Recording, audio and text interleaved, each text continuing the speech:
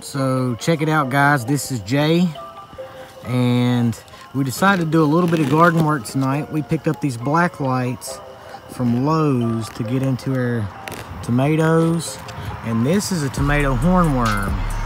Now you see how this black light makes that guy glow in the dark?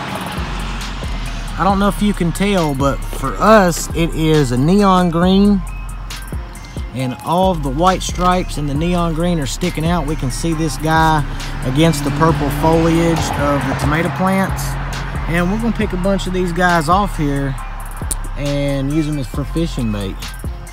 And for the rest of them, we're gonna come in and treat them with that BT that we got in the mail tomorrow. But we're trying to get some fishing bait, and we're gonna take these guys out. So keep rocking it with us, and we'll show you what we come up with at the end of the video. We'll see how many we can get out of here tonight.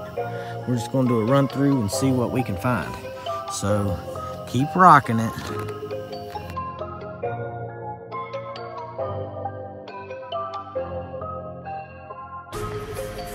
So what is growing on, guys?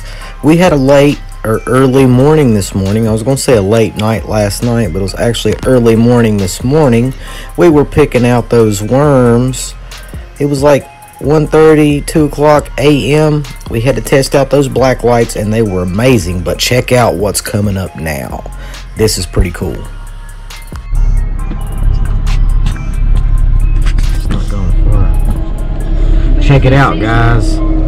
There is a hawk up here on this line, and it looked like it was eating a snake. I'm pretty sure it was eating a snake up here. We're gonna get out and look. I'm not gonna take his snake because I know he's gonna be back, but I will try to get a camera view of that hawk. You can hear it calling out, maybe. There it went.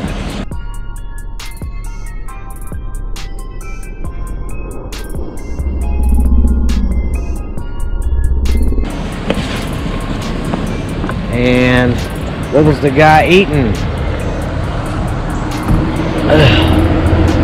He was eating a copperhead. You see this, guys? This is what we deal with in the garden. This is what we deal with in those patches of weed and beans and all of that. I will try to get zoom in on the slow motion video of the hawk that was eating this. He just flew off over in the distance there. I know he's right there flying around.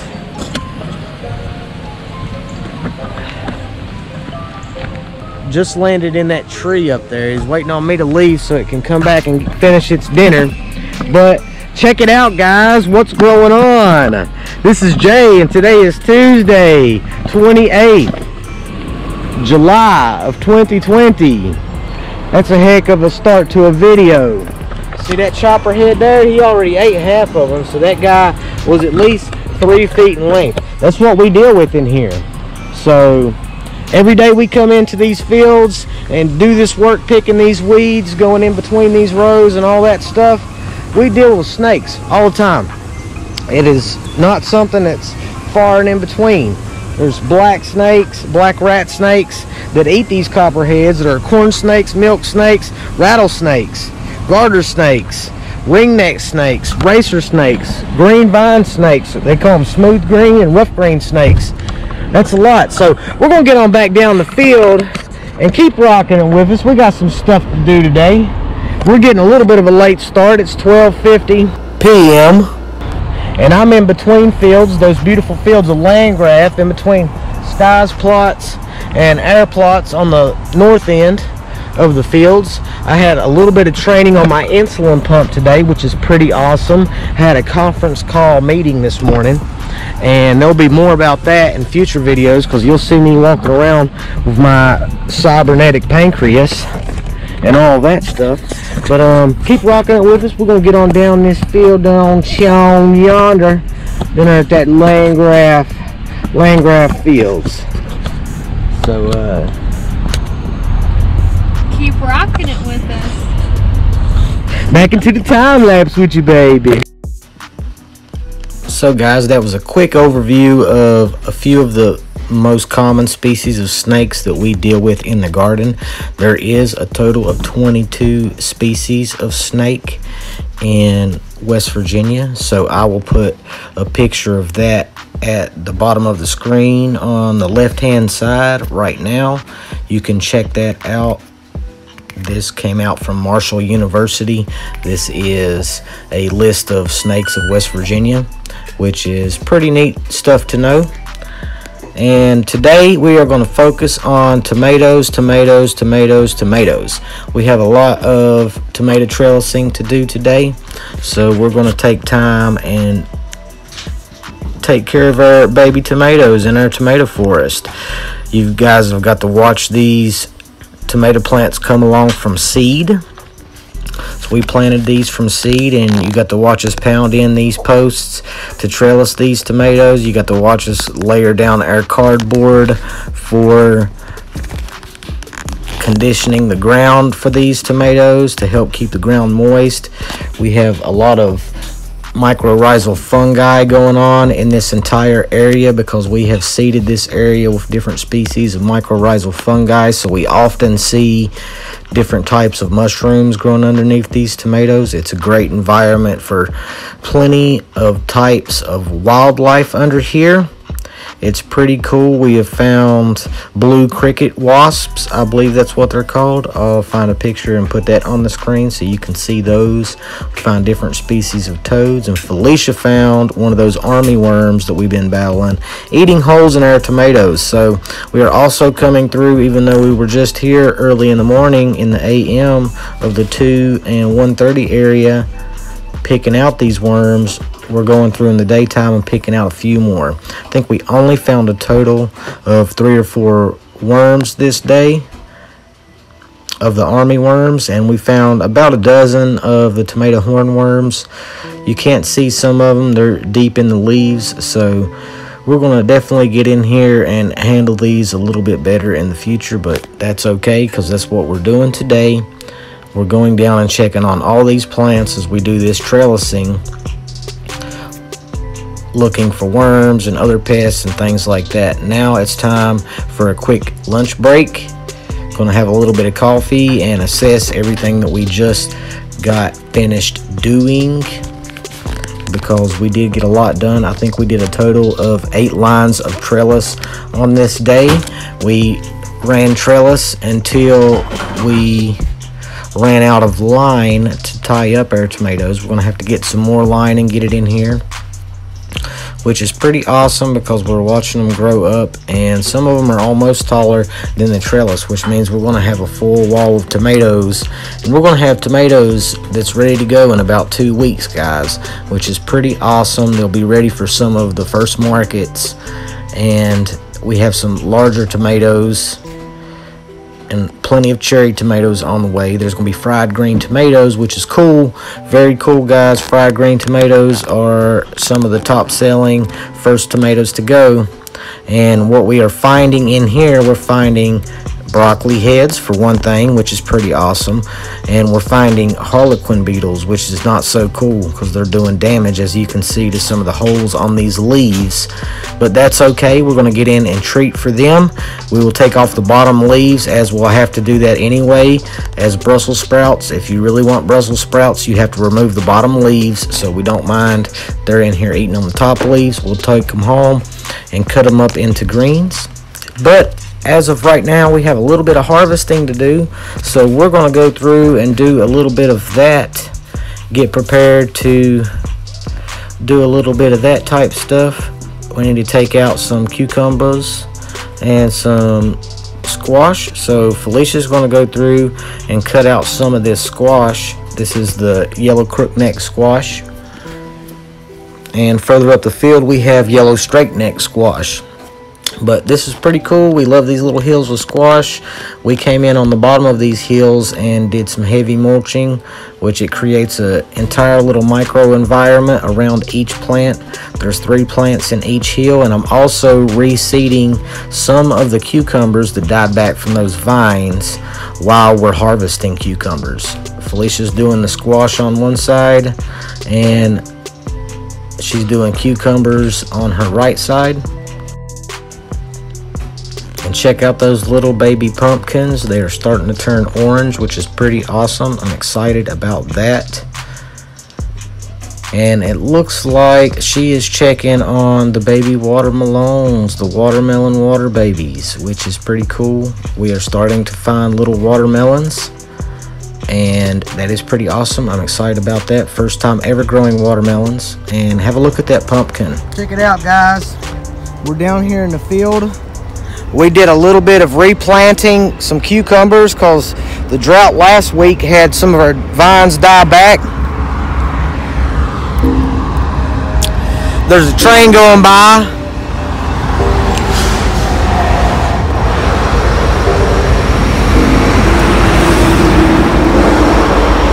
So I'm going to let it go on by. We've been harvesting cucumbers and squash, trying to take everything else off of the plants. That way we can relieve stress on the vines that didn't die out.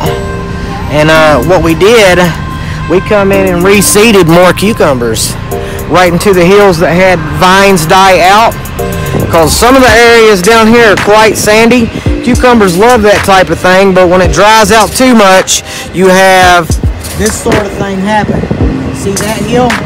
That one is dead, completely gone. I reseeded that one. Some of them made it, some of them are doing okay. We've been getting some cucumbers out. I'll take you over and check this out. We got some acorn squash coming on to the plants. Here's an even bigger one. There's my hand for comparison. So it's a little bit bigger than a softball. We've also got little baby watermelons, water babies. Let's see if I can find one and I will point it out. One thing that I noticed, we planted some Moon and Stars watermelon, and they have these speckles on the plants. I'm pretty sure the plants come like that, and that's not any kind of mold or anything, but we'll find out. It's my first year growing those, so we really don't know, to be honest. And I know there's some water babies in here because I've seen them, and I'm going to find you one and take you in to check those out.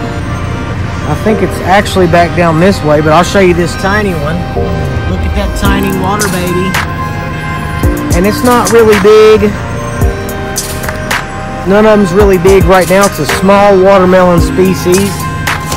They are crimson sweet watermelons, so they don't get huge. They make a nice sized little melon.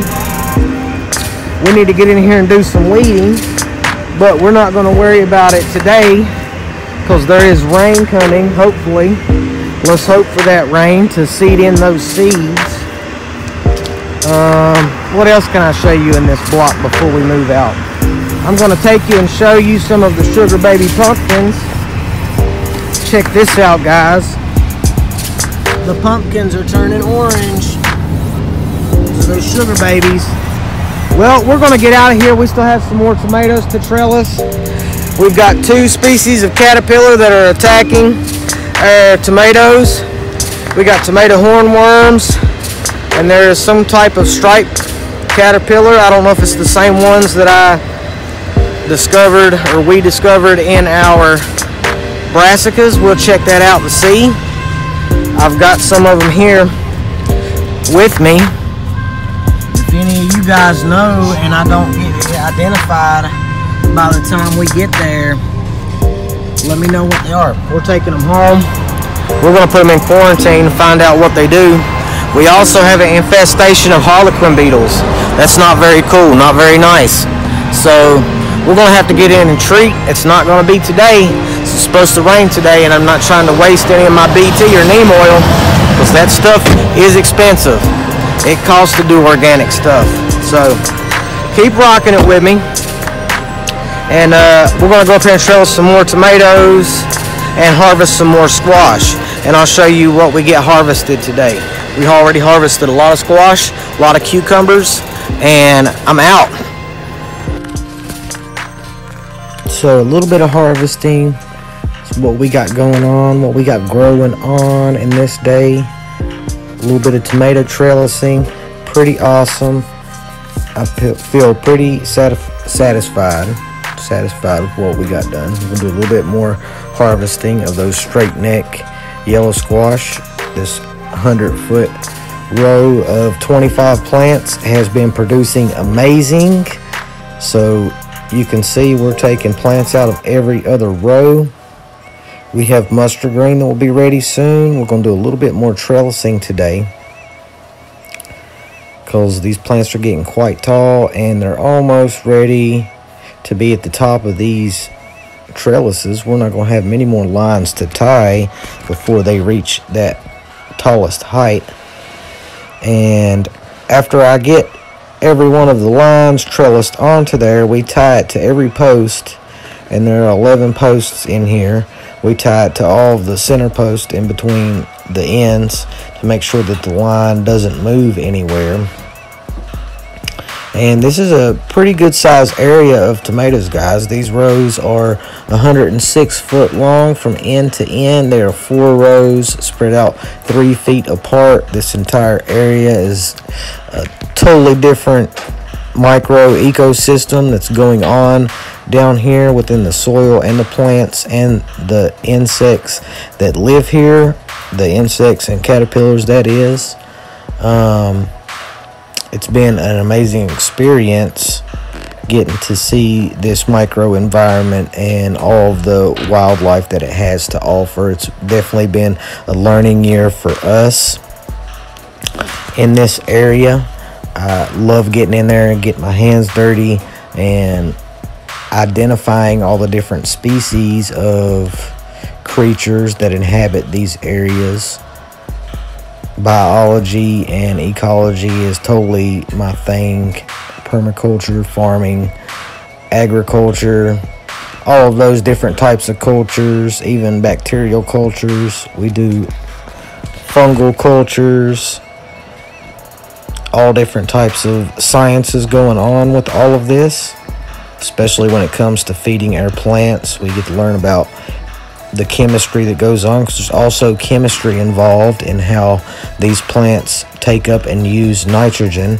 And it's not just the plants that go on in that process. There are also bacteria, there are also fungi, and it's a whole range of ecological conditions.